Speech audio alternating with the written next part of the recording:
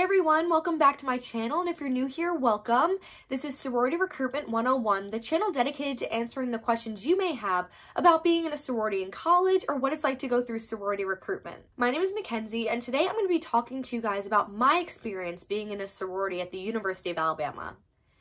So like I said in my previous video, my rush experience was different than a lot of people. I rushed as a sophomore. I'm going to get into that story in a different video, but to start off, I'm a sophomore, it's bid day, it's exciting, it's nerve-wracking. I'm super nervous because rush didn't really work out too well for me freshman year, so sophomore year I was really hoping to get my top house. So the morning of bid day, I got ready in my apartment, made my way over to the stadium, and met my recruitment counselor and fellow Rokai group, and we were anxiously waiting to open our bids.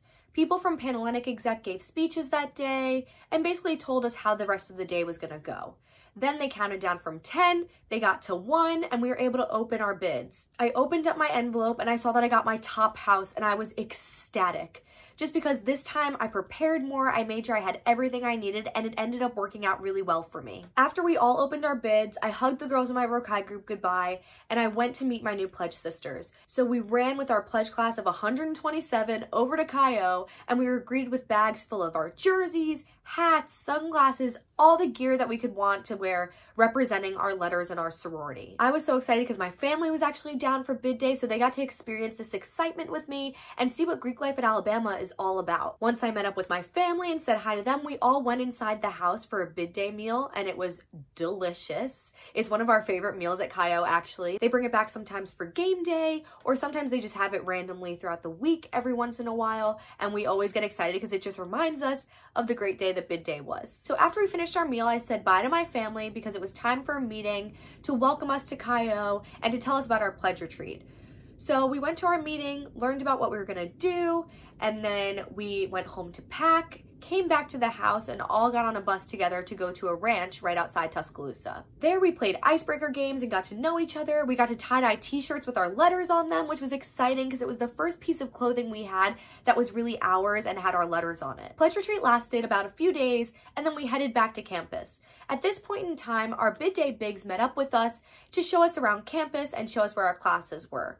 Now for me, I was a sophomore, so I knew campus really well, and I knew where all my classes were gonna be, so I didn't really need to do this, and we kind of just hung out together with a group of other sophomores. Fast forward to classes starting, everyone in my pledge class is wearing their tie-dye shirts we made at pledge retreat, which made it so easy for me to pick out my new pledge sisters on campus, made campus feel a little bit smaller, and made me feel like I already had a second family here at school. So we would see each other on campus, walk back to the house together and just hang out, or if it was time for a meal, we would get in line for lunch or dinner or whatever time it was. Now, the houses for Greek life at Alabama are beautiful and they're huge, like huge mansions.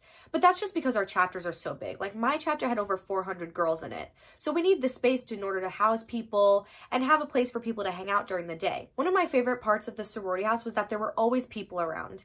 Any time of day you came by the house, there were always people either studying, eating lunch or dinner, or just hanging out in the informal living room. One of my favorite parts about having the house on campus was that anytime I walked in during the day, I could find people either studying, hanging out in the informal, or eating lunch or dinner together. And it was just so great to always have people to hang out with. Now, as for the meals at Alabama, we actually had meals every day during the week. We had breakfast, lunch, and dinner Monday through Thursday, breakfast and lunch on Fridays, and then the weekends we were on our own. But that wasn't that big of a deal just because there are so many restaurants in Tuscaloosa, and if you're a freshman, there's meal plan options for you. One of my favorite parts of the house was definitely the snack assortments that we had. We had snacks 24/7, whether it was cookies, Rice Krispie treats, chips. We had a chocolate drawer, which was my favorite. So there was always something you could be munching on, which was a good thing and a bad thing. But campus was so big that we walked around so much that it was totally fine. Now, the house was one of my favorite parts about being in a sorority at Alabama, but also I loved the social aspect just because you could meet so many people across campus involved in so many different organizations, which led you to joining different organizations as well. For our formal events, we had date parties, formals, and swaps. Date parties were always really fun because there was always a different theme, and you could either bring a date, you could go with your friends, whatever you wanted to do. Some of my favorite themes were definitely Tacky Christmas and Cowboys and Aliens, and also Rhyme or Reason, just because it's so interesting to see everyone's creativity with their costumes and see what they come dressed up as. So for my sorority, we had 2 formals a year. One of them was in the fall. It was short dresses, a little more casual. And then in the spring, it was more formal, where we would wear gowns and travel to Birmingham or go to a nice restaurant or bar in Tuscaloosa. Formals are always a good time because you bring a date, you get really dressed up, and it's just fun to dance with your friends as always. So the last kind of social we had were swaps, where we would pair with one fraternity and go over to their house and have a party together. This gave us a chance to get to know people in the same pledge class as us, or the pledge year as us in the fraternities. And they always had a theme as well. We had Jersey theme, Dazed and Confused, a rave theme, so there was always something fun to dress up as. These swaps happened weekly. For us, they happened every Thursday. So every Thursday we would meet at Chi-O and all head over to the fraternity house together and get to know their pledge class as well. So after all these social events, we also have something called philanthropy events, which we host at our house or at somewhere around town to raise money for our philanthropy. My sorority's philanthropy is Make-A-Wish Foundation, and I absolutely love the Make-A-Wish Foundation. They really just do so many things for kids in need and make their wishes come true, and what could be better than that? Our big philanthropy event was the pancake breakfast that we hosted at our house before a big football game. We would sell tickets at the door to our family and friends and people we knew in town, and anyone could basically come into our house and have unlimited breakfast for the morning before the football game. This helped us raise a lot of money, and we were able to grant so many wishes throughout the year. One year we even raised $60,000 for Make-A-Wish. We were assigned wish kids every year, and with the money we raised, we were able to grant their wishes and send them where they wanted to go. A lot of our wish kids wanted to go to Disney World, and we were able to send multiple kids to go to Disney World with their families. One of the wish kids that still stands out to me to this day is Michaela. She was 4 years old and sadly was diagnosed with leukemia. But with all the money we raised from our philanthropy events and things around town, we were able to send her, her sister, and her parents to Disney World.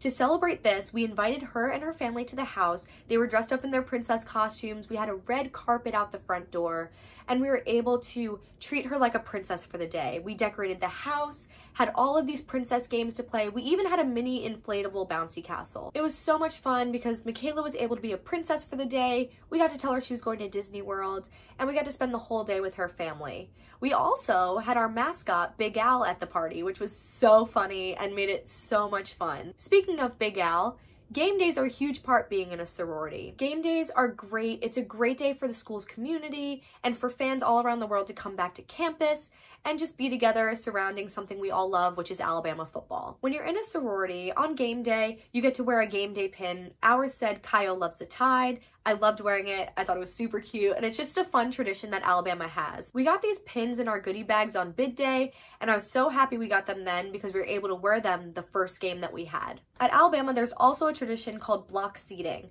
which is a certain section of the stadium is blocked off for sororities and fraternities. So for block seating, the way they determine who sits where is based on your house's GPA and philanthropy hours. So for Chi-O, we were really lucky because we had a good GPA and good philanthropy hours, and we actually got the first 10 rows behind the end zone.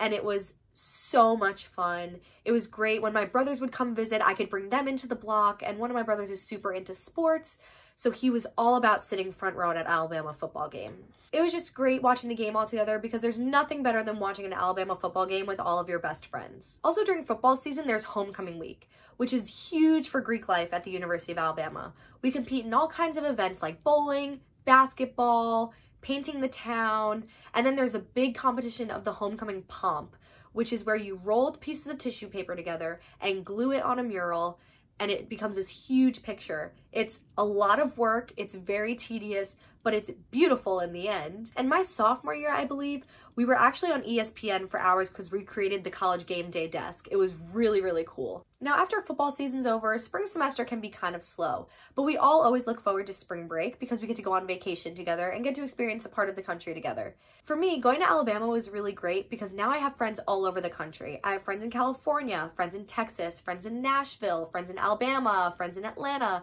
friends friends in New York City. I'm from right outside New York City, so that's great for me. But during my time in school, I was able to travel to visit where all my friends are from. I went to Nashville multiple times, I went to Dallas, I went to New Orleans, and for my spring break, I would always go to Florida with my friends because it was close enough to drive from Tuscaloosa and had beautiful beaches, and we were able to just relax and have a good time. Now in my post-grad years, I do miss being around my friends all the time, but for me, since I live in New York City, I'm able to see my friends more often when they come and visit. But it also gives me an excuse to go visit people all over the country. I'm actually planning trips to go to Chicago and Nashville to see some of my sorority sisters. And it's always great because when we get together, it's like one big reunion, even though Tuscaloosa will always be our home. Being in a sorority in college was one of the best decisions I've ever made. I got to meet so many people, I got to do so many different activities, get involved in so many organizations on campus, and it really just made my college experience what it was. I would totally recommend for anyone to join one if they're going to a big school and want to find a small community and have a second family outside of the one you have at home. So that was my experience being in a sorority at Alabama. I just touched on some big topics. If you'd like me to go more in depth on some of them, please let me know in the comments down below. As always, let me know what you want to see. I want to help you guys and get your questions answered so you're ready for recruitment. Make sure you subscribe down below so you never miss a video, and I will see you guys in the next one.